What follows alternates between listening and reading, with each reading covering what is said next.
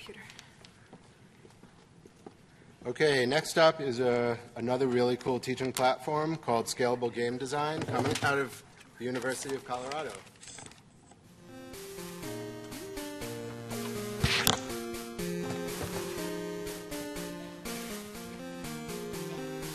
Good afternoon. How are you guys? Good? So I'm Alexander Repenning, professor at the University of Colorado, so not a New York local, obviously. We have done a lot of research over the last years, kind of shocking for me how time has flown. So we created programming environments for kids, pioneered things like visual programming languages for kids, but today I want to show you agent cubes. What we have achieved is actually with the support of the National Science Foundation, we have developed working strategies to bring computer science education into middle schools and train teachers, which is a difficult challenge. And we've explored this in very different areas, remote, rural areas, Native American communities and inner city schools, and started to also look at places like Brazil and Germany. So what is the key? Why can we actually get kids to like this? It's all about ownership and creativity. And so as a little experiment, I'm going to sort of create a live project for you, and there's sort of a benchmark in the 3D community, how to make a volcano. So I'm going to go into agent cubes. This is the programming environment, and this is all going to be live, so high-risk scenario.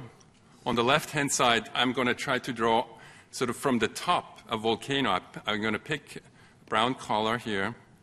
So I'm going to make an uneven outline, which is not that hard to do because I'm using a trackpad. So this would be sort of the volcano from the top. I fill it in. Doesn't look much like a volcano yet over here. I'm going to inflate it. Still not very compelling. Looks too smooth, right? We're not happy with this. I'm going to add a little noise. It's getting a little better, right? So here's our volcano. But of course, this isn't quite a right volcano without some lava, so I'm going to add some lava, boom. Picking a red color, drawing sort of a little lava inside here. Now there's some lava on top of the volcano, but that doesn't look quite right, right? So I'm going to select just the color, remove the noise. Now let's spin the volcano around. I'm going to push down the ceiling.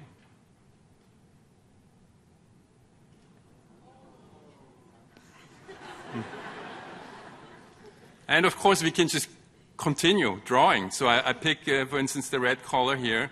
The lava is leaking out. So the only complaints we're getting from teachers, they said, this is too engaging. Our kids are too engaged. They're spending all this time with the computer doing these things and trying to program them. And we said, that's perfect, no problem here. So let's say that's our volcano. So I'm going to put one volcano in this world, or a couple. And since we have a couple of seconds left, I can actually program them. Right? So what I'm going to do here is I just want to say, let's move them around randomly.